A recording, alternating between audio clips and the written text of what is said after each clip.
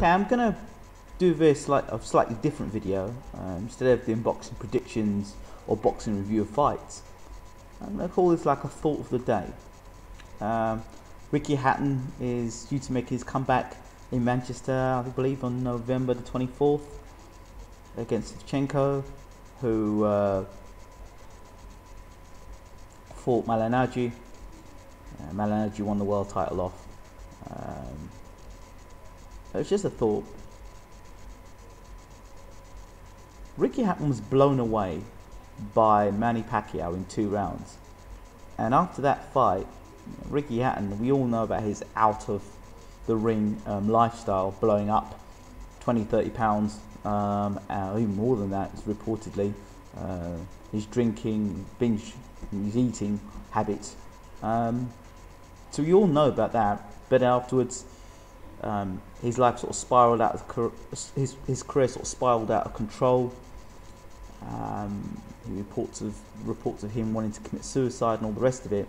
And of course, the Manny Pacquiao fight really hurt Ricky. Now, I'm a big fan of Ricky Hatton, and I'm just glad that he's making his comeback. It's great to see him coming back in the ring. But being a realist, what could happen? What would happen if the Hatton fight doesn't turn out the way we're expecting it to turn out?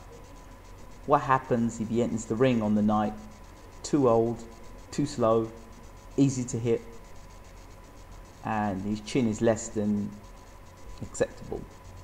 What happens? What happens if he falls apart? He starts fighting well and then falls apart and then gets knocked out. What does that put Ricky Hatton?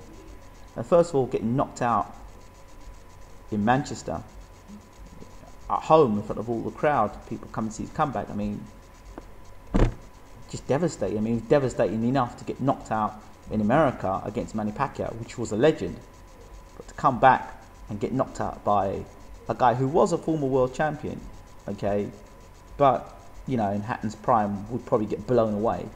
I don't know. How would Ricky recover from that?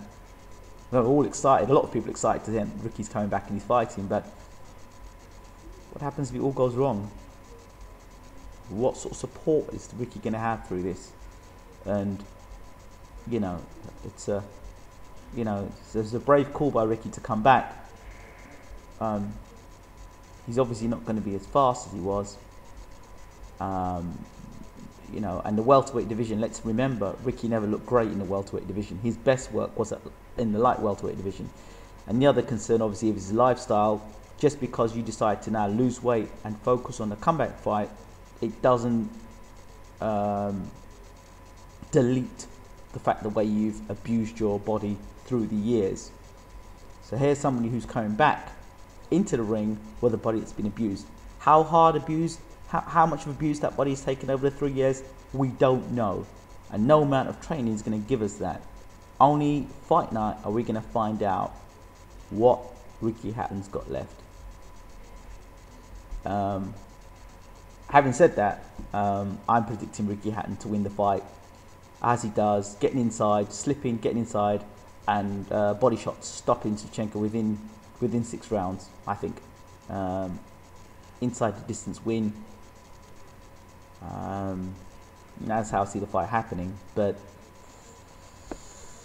you know, that's the visions I have of Ricky Hatton. You know, not getting knocked out by Manny Pacquiao, but then that is the last memory of Ricky Hatton. So I saw the tape recently of him preparing, blocking and moving. He looked good. You'd think Ricky Hatton would be more wiser 3 years on, but who knows. Well, let me know what you fans think, you boxing fans and those who always have an opinion. Let me know what you think. I'm just being a realist. This is the Boxing Hangout, and I'm out.